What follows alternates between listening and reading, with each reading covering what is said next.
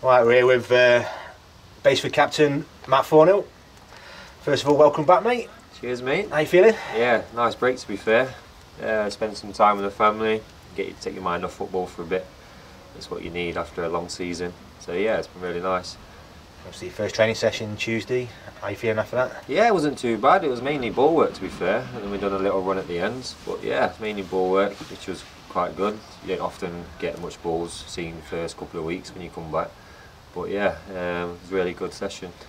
Obviously, normally a lot of continuity at Basford, but obviously you being here now for 2 years, this is what, your third manager playing underneath.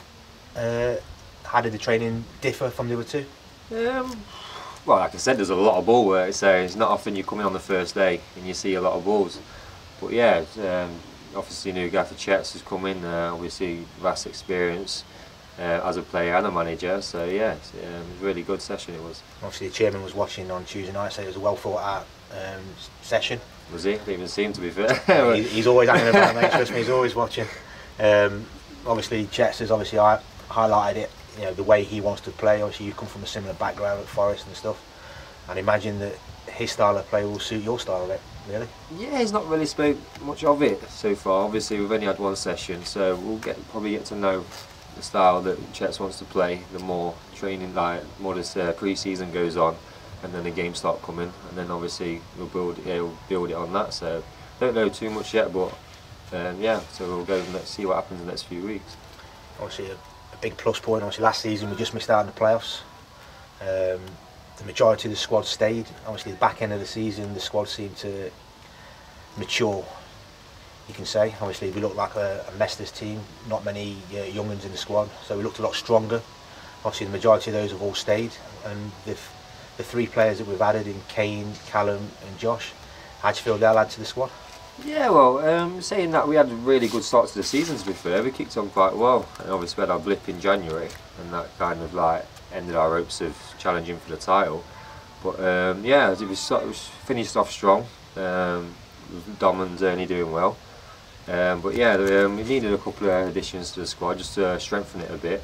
And if any team that wants to go and do well in the league needs a good strong squad, because obviously you're going to get your injuries and obviously people being ill, people going on holiday.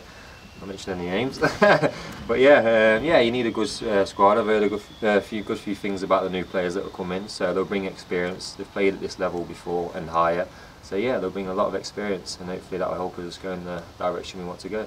Obviously the pre-season schedule's out there for everyone to see. We've got 6-7 friendlies, strong friendlies. Obviously all teams are around our level, couple above. Obviously gives a good test. Yeah, it's always good to play against teams at your level or above, because it kind of like helps you out going into when you go into the league. Do you know what I mean? You play against better teams, you get more fitness out of it.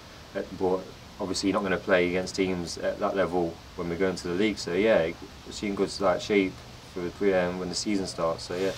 Obviously, last season was a strong season. Some big clubs in there, some strong clubs. Reading Twitter most days, you know, all these big sides around seem to be signing this, that and the other. How do you feel we'll fare against that this season? Yeah, I think the league will be a lot harder than last season. You've got the likes of FC United, Ashton, who always do well at this level. And then obviously South Shields and Warrington are going to want to kick on and do well again. I think Warrington, they've lost out, that's twice they've lost out in the final of the playoffs the last couple of years, so they're going to want to do well. But yeah, we're a big club with big ambitions, going in the right way. You know what the chairman wants from the club. He wants to be as high as possible, as quick as possible. So I think with the additions that we've got, I think we'll go on and at least challenge, hopefully get playoffs. So obviously off the field, obviously you've been there, it's your third season here now, is it? Yeah. Third, fourth. You've seen the progression of the club. So off the field, you know, the attendances have been going up, you know, double up most seasons. And I'm listening to the chairman, obviously the season tickets seem to have quadrupled as well, so obviously hopefully next season there'll be a bigger crowd as well. Yeah, it's always good to play in front of a bigger crowd.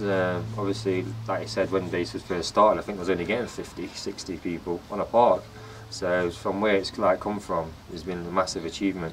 But the chairman don't want to stop there, he wants to keep pushing and pushing. Like I said, get as high as possible, as quick as possible. So if the season tickets have doubled already, then that's good news for us. Do you know what I mean? So yeah. All right, thanks very much. Cheers, Bob. Is that Milo? Thank you.